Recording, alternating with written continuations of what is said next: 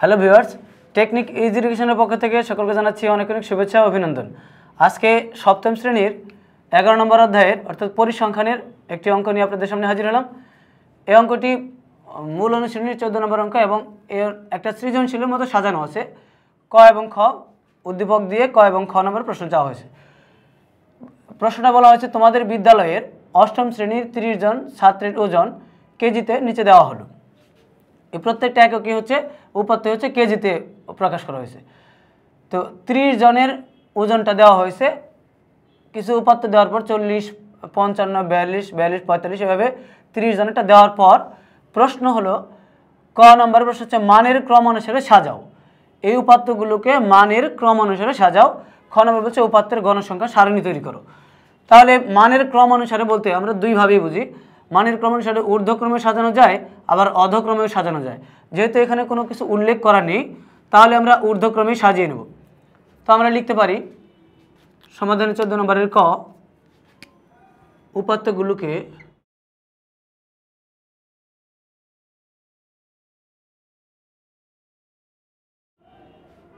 মানের ঊর্ধ্বক্রমে সাজিয়ে পাই।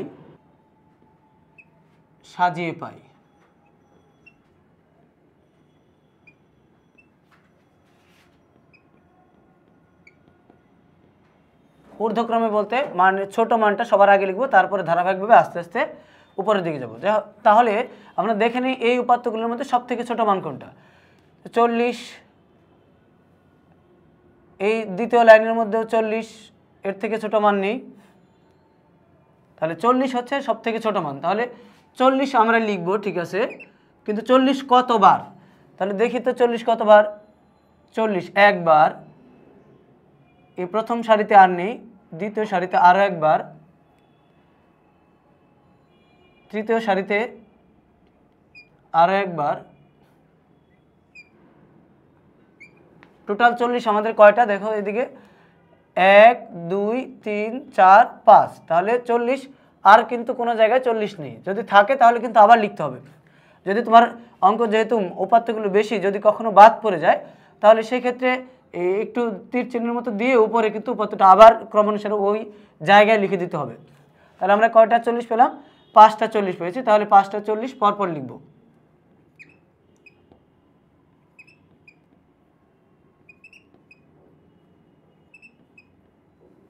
পাঁচটা 40। এবার 40-এর পরে দেখি যে 41 আছে কিনা। 41 দেখি কোথাও আছে কিনা। আমরা লাইন বাই লাইন খুঁজে দেখছি, 41 কোথাও নেই। তবে 41-এর পরবর্তী সংখ্যা 42 আছে। দেখিনি 42 কয়বার আছে। 42 একবার, দুইবার, তিনবার, চারবার। দেখো খুঁজে দেখি যে আমরা 42 আছে হচ্ছে 4বার। তাহলে 42 1, 2, 3, 4। 42-এর পরবর্তী সংখ্যা 43। দেখি 43 কোথাও আছে নাকি। এই সারিতে খুঁজে দেখি, প্রথম সারিতে 43 কোথাও নেই। দ্বিতীয় সারিতে দেখো 43 একবার, 43 দুইবার, তিনবার, 43 তিনবার। তো পরপর 3বার আমরা 43 লিখে দিই। 43 1, 2, 3। 43 3বার লিখে নিচ্ছে। এবার দেখো 43-এর পরবর্তী সংখ্যা হচ্ছে 44। আমরা দেখবো 44 আছে কয়বার। তাহলে 44 দেখি প্রথম সারিতে 44 কিন্তু প্রথম সারিতে একবারও নেই। দ্বিতীয় সারিতে আসি, দেখি দ্বিতীয় সারিতে খুঁজে দেখা যায় যে দ্বিতীয় সারিতে 44 নেই। তৃতীয় সারিতে দেখি, এবার তৃতীয় সারিতে 44 হচ্ছে একবার, দুইবার, তিনবার। তাহলে 44 ব্যবহার হয়েছে 3বার। তাহলে 44 আমরা পরপর 3বার লিখে নিই। 1, 2, 3বার 44 লিখে নিয়েছি। এবার 44-এর পরবর্তী সংখ্যা দেখো 45।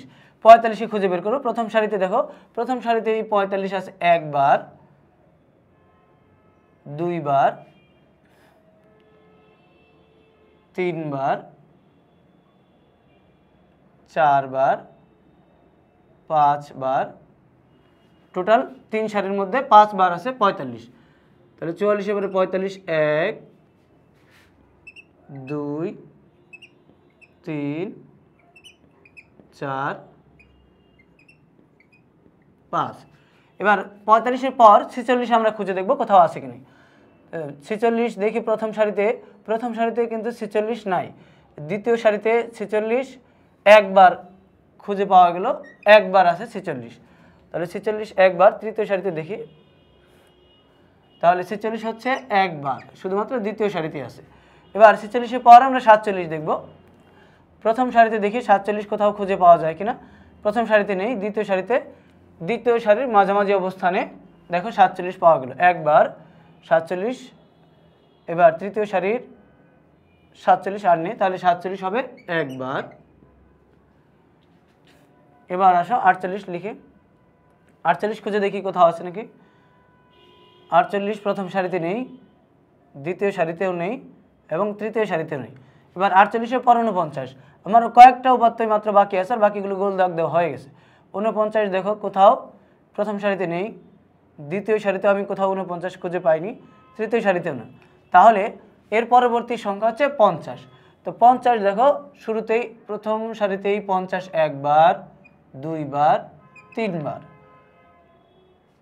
তিনবার, পর এবার দেখো দ্বিতীয় সারিতে আছে একবার, চারবার এবং সর্বশেষ সারিতে আছে হলো একবার, টোটাল হচ্ছে 5 বার। তাহলে 50 1 2 3 4 5।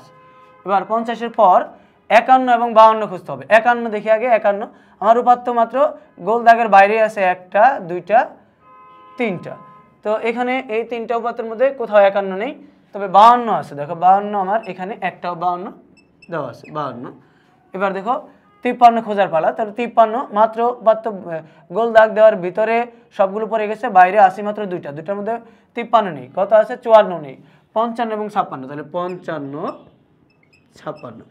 এটা নেওয়ার পর আমরা গুণে দেখব যে আমাদের উপাত্তগুলো ঠিকঠাক হলো কিনা। যদি না হয় তাহলে এখান থেকে আবার নিয়ে আসতে হবে, যে কোনটা বাদ পড়ে গেলো সেটাকে সুন্দর করে আবার ওই সিরিয়াল অনুসারে বসাতে হবে, যদি ভুল হয় আর কি। তাহলে দেখি আমাদের উপাত্ত 30টা হওয়ার কথা, কয়টা হয়েছে? 1 2 3 4 5 6 7 8 9 10 11 12 13 14 15 16 17 18 19 20 21 22 23 24 25 26 27 28 29 30। তাহলে 30টা উপাত্ত ছিল, আমরা 30টা উপাত্তকে তাদের মানের ঊর্ধ্বক্রম অনুসারে সাজিয়ে নিয়েছি। তাহলে 40 সব থেকে ছোটো ছিল, 40-এর পর 42, 41 যেহেতু নয় 42, এরপর 43, 44, 45, তারপরে 46, 47, 48, 49 নেই, 50, 52, 55, 56 এই ক্রম অনুসারে আমরা সাজিয়ে নিয়েছি। এবার আসে আমরা খ নম্বর সমাধান করব। তো এবার দেখো উপাত্তের গণসংখ্যা সারণী তৈরি করতে বলছে। তাহলে গণসংখ্যা সারণী যদি আমরা তৈরি করি, তাহলে গণসংখ্যা সারণীর মধ্যে দেখো আমাদের কী কী লাগে। গণসংখ্যা সারণী থেকে আমাদের বৃহত্তম সংখ্যা, ক্ষুদ্রতম সংখ্যা, সেখান থেকে আমাদের পরিসরে নিয়ে আসতে হবে। পরিসর থেকে আমরা বলেছি ধারাবাহিক পর্বভিত্তিক আলোচনায়, পরিসর নির্ণয়ে পরিসরের সংখ্যা দেখে আমরা শ্রেণীব্যক্তিটা ধরে নিব। তাহলে কথা না বাড়ি আমরা খ নম্বরটা সমাধানে আসি। খ নম্বরে দেখো, যেহেতু আমরা মানের ঊর্ধ্বক্রমে সাজিয়ে নিছি, তাহলে এখান থেকে আমাদের এই উপাত্তের দিকে আর তাকাতেই হবে না, শুধু এই যেগুলো সাজানো আছে সেই সাজানো মান থেকে বৃহত্তম এবং ক্ষুদ্রতম মান খুব সহজে বের করা যাবে। তাহলে আমরা লিখে নিতে পারি প্রদত্ত উপাত্তের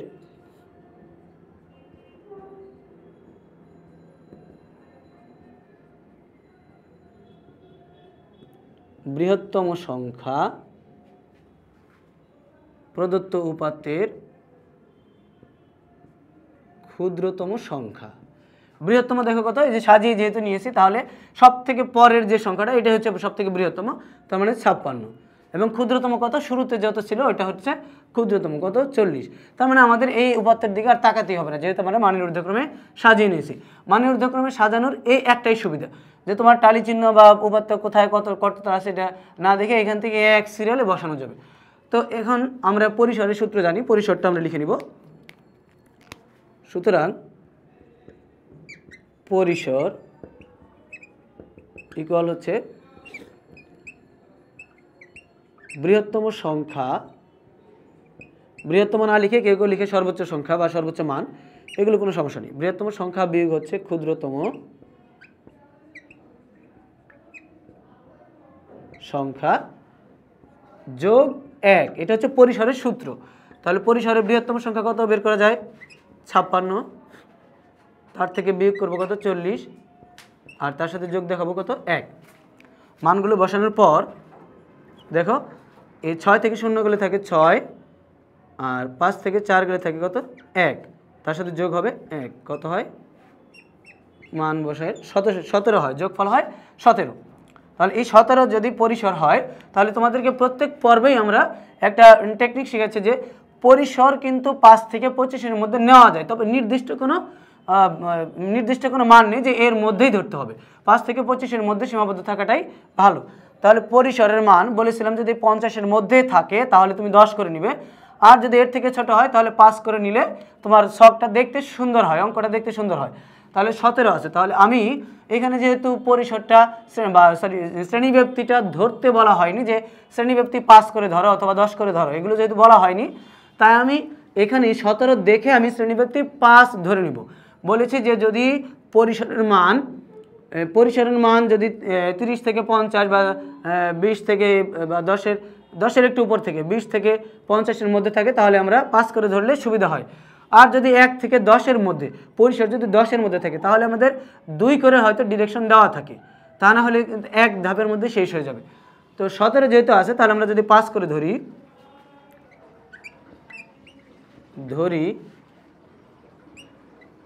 শ্রেণীব্যাপ্তি 5, শ্রেণীব্যাপ্তিটাকে ধরে নিলাম 5।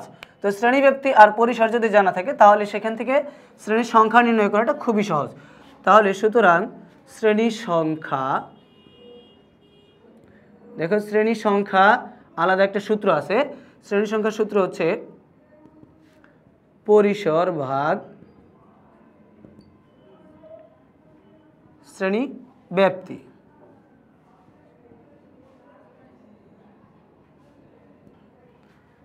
তো পরিসর ভাগ শ্রেণীব্যাপ্তি, তাহলে পরিসরের মান হচ্ছে 17 আর শ্রেণীব্যাপ্তি হচ্ছে 5, ভাগ করলে আমাদের ফলাফল আসে কত? 3 5 15, 15 চলে গেলে থাকে 17 থেকে 2 এর মধ্যে 3 যাবে না, তাই 2কে যদি আমরা 5 যাবে না, সরি 2 এর মধ্যে 5 যায় না, ভাগ যায় না, তাই এই ফলাফলের পর যদি একটা দশমিক বসাই তাহলে 2 এর পর একটা শূন্য নেওয়া যায়, তাহলে 2 হয়ে যায় 20, আর 5 20-এর মধ্যে যায় 4 বার। আর শ্রেণীর সংখ্যা সবসময় তার দশমিকের মান আসলে তার পরবর্তী পূর্ণ সংখ্যা ধরতে হয়। তাহলে 3.4 এটাকে পরবর্তী পূর্ণ সংখ্যা, এই সমান চিহ্ন আর ঢেউয়ের মতো এটার মধ্যে কিন্তু পার্থক্য আছে। তাহলে পরবর্তী পূর্ণ সংখ্যা কত হয়? 4, তাহলে শ্রেণীর সংখ্যা হবে 4টি। অর্থাৎ এই ভাগফলটা কিন্তু আমি একবারে দেখিয়েছি, তোমরা যদি আলাদা করে লিখতে চাও, যেমন 5 দ্বারা যদি 17 ভাগ করো, দেখো কত আসে? 5 17-এর মধ্যে যাবে 3 বার, 3 5 15 থাকে 2, ভাগফল এটার মধ্যে ভাগ যায় না, তাই এখানে একটা দশমিক বসালে এখানে শূন্য বসানো যায়, তাহলে 4 5 20। তাহলে এইভাবে আমরা নিয়েছি। তাহলে আগে বলি যে শ্রেণীর সংখ্যাটা যদি দশমিকে মান আসে তাহলে তার পরবর্তী পূর্ণ সংখ্যায় নিতে হবে, না হলে কিন্তু হবে না। কারণ দাগ যেটা টানি আমরা, সব দাগ যখন টানি তখন কিন্তু ভগ্নাংশে দাগ টানা যায় না, দাগ টানলে পুরোটাই দাগ টানতে হয়। তাহলে 4টা দাগ টানতে হবে, 4টা হচ্ছে তোমার শ্রেণী নিতে হবে।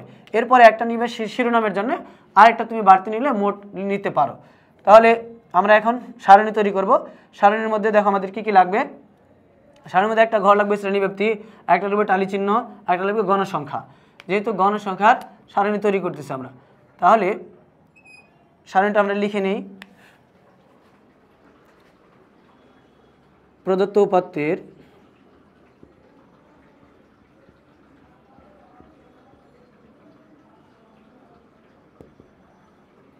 সারণী তৈরি করা হলো, সারণী তৈরি করা হলো। তাহলে দেখো তুমি মাঝখানে নিবে 4টি, উপরে শিরোনাম দেওয়ার জন্য নিবে 1টি, 5টি নিলে চলে। আবার যদি কেউ বলে আমি মোট লিখবো, সেই জন্য আরেকটা ধাপ নেওয়া যায়। তাহলে টোটাল তুমি এই রো টানবে হচ্ছে 4টা, আর 2টা বাড়তি নিলে 6টা, আর কলাম টানবে হচ্ছে 3টা, কারণ হচ্ছে একটা হলো শ্রেণী ব্যক্তি, একটা টালি চিহ্ন, একটা গণসংখ্যা। তো আমরা সবটা তৈরি করে আসি। তো দেখো এবার প্রদত্ত উপাত্তের সারণী তৈরি করার জন্য আমরা আগে বলে নিয়েছিলাম যে আমরা যেহেতু শ্রেণীর সংখ্যা নির্ণয় করেছি 4টি, তার মানে আমাদের এই যে শ্রেণীর সংখ্যা 1 2 3 4 এই 4টা কিন্তু আমাদের নিতেই হবে। বাড়তি তুমি নিলে অবশ্যই নিতে হবে এই শিরোনামের এই ঘরটা, আর যেটা এই নিচের যেই রোটা আমি টেনেছি সেটা ইচ্ছা করলে টানাও যায়, না টানলেও কোনো সমস্যা নেই। তো দেখো সর্বনিম্ন অর্থাৎ ক্ষুদ্রতম সংখ্যা কিন্তু আমাদের 40। এই 40 থেকে আমি শ্রেণী ব্যাপ্তি ধরে নিয়েছি 5। শ্রেণী ব্যাপ্তি আর শ্রেণী ব্যবধান কথা একই, তাহলে 40 থেকে 5 শ্রেণী ব্যবধান নিয়ে যদি আমার হয় তাহলে 40 থেকে কত পড়ে, তাহলে 40 সহ নিতে হবে। 40 41 42 43 44, তাহলে এই 5 করে নিব, তাহলে 44 পর্যন্ত, 45 থেকে 49, 50 থেকে 54, 55 থেকে 59। তো দেখো এই এলোমেলো উপাত্তের দিকে কিন্তু আমাদের আর তাকানো লাগবে না, যেহেতু আমরা ক নাম্বারটায় মানের ঊর্ধ্বক্রমে সাজিয়ে নিয়েছি। দেখো 40 থেকে 44-এর মধ্যে মানের ঊর্ধ্বক্রমে সাজিয়ে নিলে একটা সুবিধা পাওয়া যায়। 40 থেকে 44-এর মধ্যে যতগুলো উপাত্ত আছে সবগুলো আমাদের এখানে সারণীবদ্ধ হবে। তাহলে 40 থেকে 44 পর্যন্ত, মানে 44 সহ। দেখো 44 কত পর্যন্ত আছে, এই পর্যন্ত। তাহলে এখান থেকে শুরু করে নিয়ে এই 40 থেকে শুরু করে একেবারে 44 পর্যন্ত যতগুলো উপাত্ত আছে সবগুলোই আমাদের এই শ্রেণীতে চলে আসবে। তাহলে কয়টা দেখি, 1 2 3 4 5 6 7 8 9 10 11 12 13 14 15। তাহলে টালি চিহ্ন আমরা 15টা টানবো। 1 2 3 4, পঞ্চমটা আড়াআড়ি। 1 2 3 4, পঞ্চমটা আড়াআড়ি নিলাম। আবার 1 2 3 4, এই 3 5 15টা গণসংখ্যা হবে 15। এবার দেখো 45 থেকে 49-এর মধ্যে কয়টা আছে, 45। তাহলে এই 45 এখান থেকে শুরু করে 45 একেবারে 49 পর্যন্ত, তাহলে 45 থেকে শুরু করে নিয়ে আমরা 50-এর আগ পর্যন্ত নিলাম। দেখো কয়টা, 1 2 3 4 5 6 7, তাহলে 7টা হয়। 1 2 3 4, পঞ্চমটা আড়াআড়ি নিলে 5 6 7, তো গণসংখ্যা হবে 7। এরপরে 50 থেকে 54, 50 থেকে 54-এর মধ্যে কয়টা আছে দেখি, এখান থেকে শুরু 50 54 পর্যন্ত, তাহলে 1 2 3 4 5 6, 6টা হবে। 1 2 3 4, পঞ্চমটা আড়াআড়ি 6। এরপরে আছে 55 থেকে 59, 55 থেকে 50 আর 56, দুইটা মানে আমাদের বাকি আছে। তাহলে এই দুইটা সব যদি টালি চিহ্ন বসিয়ে দিই তাহলে 2। এখন দেখো এই ঘরটা আমি টেনেছি মোট লেখার জন্য, যদি কেউ এটাতে এই রুটা টানতে চায় টানবে, না হলে সমস্যা নেই। মোট সমান দেখো 6 আর দিয়ে 8, 8-এর সাথে 15, 15 পাচ্ছে 20-এর 0, হাতে হলো 2, 2 আর 1 3। দেখো মোট বিদ্যালয়ের ছাত্রের সংখ্যা কিন্তু 30 জন ছিল, আর গণসংখ্যার যোগফল কত আসছে 30। তার মানে সারণীটা আমাদের সঠিক হয়েছে, কারণ যদি ঊর্ধ্বক্রমে সাজিয়ে নেই তাহলে সেটার একটাই সুবিধা, ভিতর থেকে কোনো কিছু খুঁজে নেওয়া লাগে না। 40 থেকে 41 বা প্রথম মানটা কত, কোন ঘরে বসবে, এরকম করা লাগে না। তবে ঊর্ধ্বক্রমে সাজানোটাই একটু সময় বেশি লাগে। সেই ক্ষেত্রে তুমি শুরুতেই পেন্সিল দিয়ে মার্ক করে নিবে যে কোন মানগুলো ছোট থেকে বড় ক্রমে সাজাচ্ছ। তো আজকে এই পর্বের মধ্যে আমরা এই 14 নম্বর অঙ্কটা সমাধান করে দেখলাম। এতক্ষণ ধৈর্য সহকারে তোমরা এই পর্বটি দেখে আশা করা যায় যে তোমরা এই অঙ্কটা খুব সহজেই বুঝতে পারলে। তো পরবর্তী পর্বগুলো দেখার আমন্ত্রণ জানিয়ে আজকের মধ্যে এখানে শেষ করছি। ততক্ষণ পর্যন্ত তোমরা সবাই ভালো থেকো।